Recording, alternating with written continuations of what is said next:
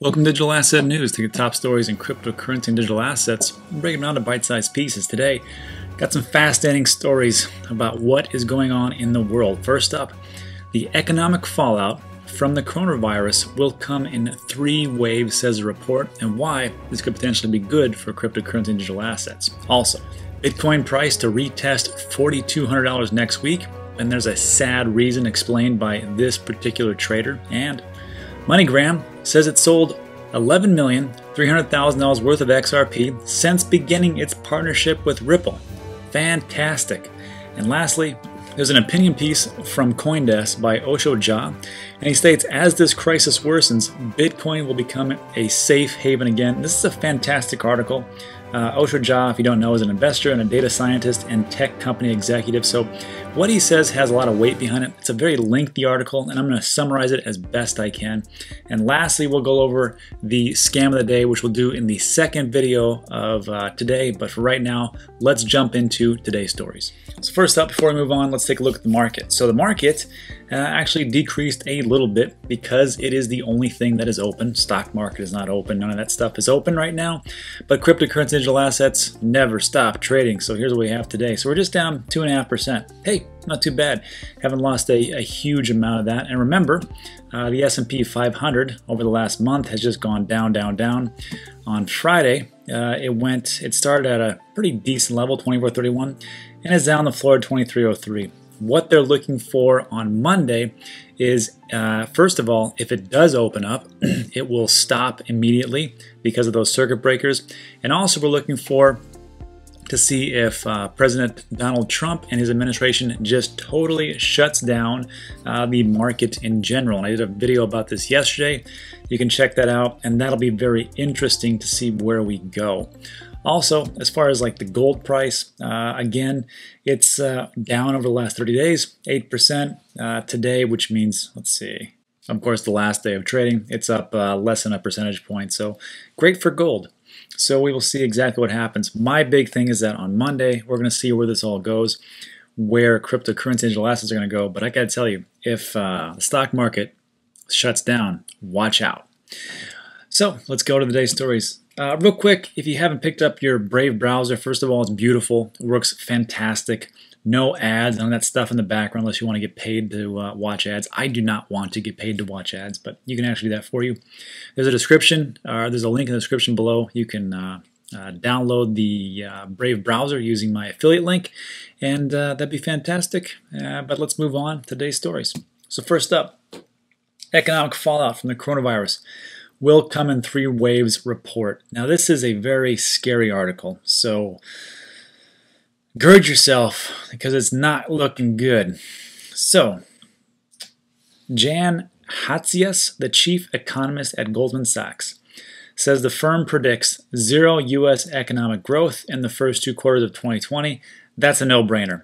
This is what he states. We expect U.S. economic activity to contract sharply in the remainder of March and throughout April as virus fears lead consumers and businesses to continue to cut back on spending such as travel, entertainment, and restaurant meals. And I don't care who you are or what you say or what's going on. The coronavirus is on the mind of every single person out there.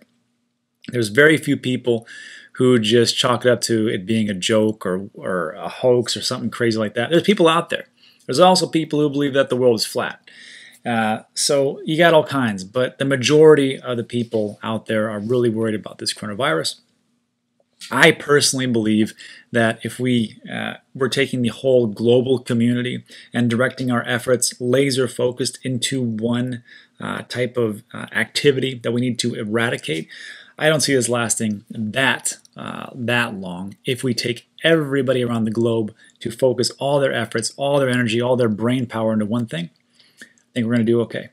So, but even so, if you think that the coronavirus doesn't play a big impact on the world economically, I think you're out of your mind. Anyhow, moving forward. By the second quarter, Goldman projects a 24% decline in GDP with an uptick of 12% in the third quarter. So the first 2 quarters, we're looking at January, February, March, April, May, June. So all the way to June, nothing's going to go on. But as July rolls around, we're going to see an uptick. So that's great news. And it comes back to what we've always talked about, which is you have to understand this market is going to slump and it's going to go down and everything else. You, as a smart investor, may take a look at this and look at it two ways. One, you can panic and short sell and get the heck out. Or the second one is you can buy in and use what Warren Buffett said, which is, of course, when others are fearful, you should be greedy. When other people are greedy, you should be fearful. So this is essentially when the majority of the money is made, when everything goes down to the floor and nobody has the cojones, the ice in their veins to actually buy up all these enormous dips. But the question is, what are you going to do? I know what I'm going to do. I'm going to keep buying on the way down and sit back and see when it goes up in June, July, August. Anyhow, the JP Morgan analysts expect to see a 14% plunge in the GDP in the next 3 months. It's the same thing they've been saying. He states, under the Goldman Sachs estimate, the jobs gone would total 14 million. By comparison, a rough total of about 8.7 million jobs disappeared in the Great Recession a decade ago, but those losses were spread out over years. This new job loss, what's going to happen, is going to occur in a single springtime. So again, April, May, June, as this coronavirus starts to take effect, different countries and states are on lockdown. People cannot get to their jobs unless you are a telecommunications worker or you can do your job over the internet. There's going to be a lot of losses. It's just going to happen. It just has to happen. That's just what it's going to happen. So brace yourself, because it's going to get bad for a bit. But you have to understand that it will turn around. Anyhow, moving on in the story. The seismic jolt to the economy, sparked by city and statewide lockdowns, what I just said, and stay-at-home orders, is expected to reverberate. Mark Zandi, the chief economist at Moody's Analytics, who claims that 18% of the U.S. labor force is at risk, says the American economy will be rocked by 3 massive waves. And this is what he writes. The first is occurring now, and you can feel it all around you yourself, as businesses close and the economy just grinds to a halt. Next will be the job losses, and that is a true fact. There's going to be job losses. Now, there is a bill being proposed by, this is in the United States. If you're outside the United States, I don't know exactly what's happening in Europe or in Australia or in China. I have no idea what's going on over there. But for the U.S., what they're proposing is they're going to first try to send out money to every taxpayer who makes anywhere between $75,000 and below, or there's a limited amount of $99,000, and that check is supposed to come to you somewhere in the $1,000 to $1,200 range. And numbers have been fluctuating greatly between $1,000 to $2,000, $500 per child, $1,000 per child. We are not sure. There's another different law that's looking, or different bill looking to be passed by Steve Mnuchin. He is, well, he's not passing the law. He's just proposing this is what we could do. He's looking at also giving money to businesses, to small businesses, big businesses, and as long as they don't lay off their employees, they can get a business loan, which as time goes on, will be completely forgiven, meaning you don't have to pay that back. Now, this is just an article I read beforehand, so I can't speak to the authenticity of what's going to happen. Things change all the time, but it is amazing to see how people are, or governments are, stepping in to take care of their people. We'll see how that works out. Anyhow, moving on, the third wave will hit when people realize they are worth so much less, particularly the boomers, who are focused on their retirement, as Andy told me. When they realize their nest egg has evaporated in the stock market, they'll go into panic mode and cut back on spending, and that further exacerbates the problem. They will also take money out of the stock market, which is why I believe Donald Trump and his administration will shut the stock market down, and people will not be able to get their money out, sell, buy, anything else. Lastly, it states in an article published by the Inquirer, cardiologist David J. Goldberg joins other healthcare professionals who are calling upon the government to act quickly. He states, with any great threat to the status quo, there is a certain cognitive dissonance that makes it difficult to comprehend the magnitude of the impending calamity. The novel coronavirus is no exception. While we are all vaguely aware of the potential challenge brought by the combination of rapidly expanding disease prevalence, plus the coming shortage of intensive care beds is still hard to fathom exactly what that means. So why did I read that? Why did I talk about just the medical aspect? I mean, besides the obvious. Well, it's because of this last sentence here. It states, while the COVID-19 is highly contagious, coronavirus, a study published by China shows that out of 44,672 coronavirus cases confirmed in the country, by mid-February, 81% showed mild symptoms. So here's the thing. You have to understand that China's not going to give you all the information. They're a communist country. They're not going to let out all the information. If they would have, we probably would have been a lot better place. I'm not placing blame here by anybody's feet, but you can see that how important it is for speed when a pandemic comes in. So if we take a look at this, mild symptoms. As we move forward and the testing kits are made available more to the general public, we are going to see the number of people who are infected actually known, and it will rise. So we have had celebrities, Tom Hanks and Rita Wilson, his wife. We have had NBA players. We have other people who have been afflicted with this coronavirus. And it's amazing to me that how many of them say, you know, I just felt kind of like a little blasé, or just felt tired, or had a sore throat. But then there's that part of the spectrum, and then all the way over here, there's people who, like in Italy, who just are like dying left and right, and they are just, the symptoms become exacerbated. So I don't understand exactly what it all is. There's different theories floated out there, one of which is that there is a different, more deadly strain in Europe and Italy and China, as opposed to what has come over to the Americas, Canada, and even South America. But I will tell you this, it is an interesting time right here as far as this pandemic. And the question I always have is, why is Italy hit so hard? What is going on specifically over there? It could be that. I was actually talking to a friend, and he had been over in Italy a year ago, and he says, have you ever been there? And I said, no, I've never been to Italy. He said, look, he goes, it's a very crowded type of place in certain areas, just like I guess every big city. And he says, when you have that many people together, he's also a school teacher. The same thing happens with viruses and bacteria in the school. When kids are packed so close together, we can have the cold or the flu run through the whole system just like that. 60% are affected, 40% are affected. He goes, I remember a couple of years ago, he said we had the strep throat, and it went through about half of all the students in no time because everybody's on top of each other. He goes, the same thing is happening in Italy. It's just a small, condensed place. Take a look at China. Same type of thing. We're also seeing the coronavirus being not formulated, discovered more so in people in New York. And the reason I think it is not because they're so packed in together. There's different cities like that all over the United States, all over the world.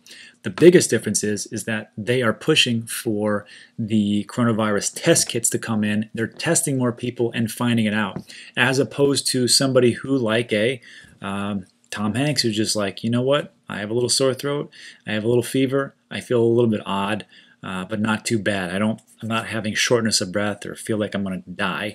Those people are getting tested, numbers go up, and I believe we're going to see a much higher count of people being actually afflicted with the coronavirus as opposed to people who are actually having the major symptoms and or dying. But we will see, and this is going to affect everything moving forward over the next 3 to 5 months. And we'll see exactly what happens with the cryptocurrency market. All right, from there, moving on. Next up, Bitcoin price to retest 4,200 next week because of a sad reason. What's the sad reason? Obviously, it's because coronavirus. So this Dutch crypto trader analyst Michael van de Poel admitted that he's mostly bearish on Bitcoin. He says, quite frankly, Bitcoin is acting okay, but the push feels a bit odd. As long as Bitcoin doesn't break and flip 1,600, I'm remaining bearish, expecting to see retest of 4,200 to 4,800 to occur. All the way down to that much, we will see, especially since next week should be more panic in countries regarding the coronavirus. This is an interesting time. If we see less amounts of deaths, less amounts of people actually showing symptoms and or being diagnosed with coronavirus, I can see a small turnaround here. But that would probably not be the case as people become in more contact with each other, as the virus not only spreads, but actually starts to move past the 48, 72, 5-day, 7-day window and people are starting to develop the actual symptoms, I only see people who are going to complain about the coronavirus or be diagnosed or try to receive treatment to skyrocket because it was too late. As everybody came in through all these different countries, we didn't know exactly the speed of which we needed to act. Anyhow, moving on, the $6,800 level will only act as an indicator for a confident bullish reversal after a bloody drop. As the price Bitcoin is nowhere near the splendid level, the holders of an orange coin should brace themselves for another round of painful retests of 4,800 and 4,200. So look, yesterday's video, another trader, another TA person who said it's all about $5,600. Here we got it all about $6,800. So to me, here's what it comes down to. It really comes down to, again, the Monday stock market, what's going to happen as far as if we're going to see more cases, less cases, and what's going to happen with all that money that is sloshing around. Are people going to take it all out and panic, or are they going to see some type of recovery? I personally don't see much people being more calmer as we get more cases, but I could be wrong. So tell me what you think, what's going to happen, because these are just my opinions. So tell me what you think in the comment section. Let's move on. Next up, Moneygram says it sold 11 million XRP since beginning its partnership with Ripple. So Moneygram says it sold 11 million. In the latest SEC filing, Moneygram says it received XRP from Ripple as compensation for using Ripple's on-demand liquidity platform to facilitate cross-border payments. They state, the company is compensated by Ripple in XRP for developing and bringing liquidity to foreign exchange markets facilitated by the ODL platform, on-demand liquidity, or XRP, and providing a reliable level of foreign exchange trading activity. Citing a spokesperson for Moneygram, the block reveals that the Texas-based firm immediately liquidates all XRP that it receives from Ripple. Remittance firm Moneygram received 11.3 million worth of XRP from Ripple in incentive payments last year, but it sold those digital assets as soon as it received them, according to a spokesperson. So, having read that, let me ask you, what do you think about this right now?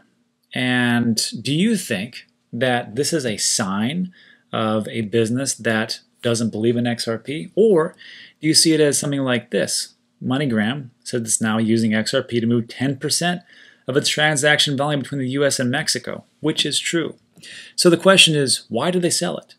Why did they get rid of XRP at the very low discount prices? Actually, they received it for free as an incentive. Why did they get rid of it if they could have used that later on for their remittance payments? Is it because they don't believe in it?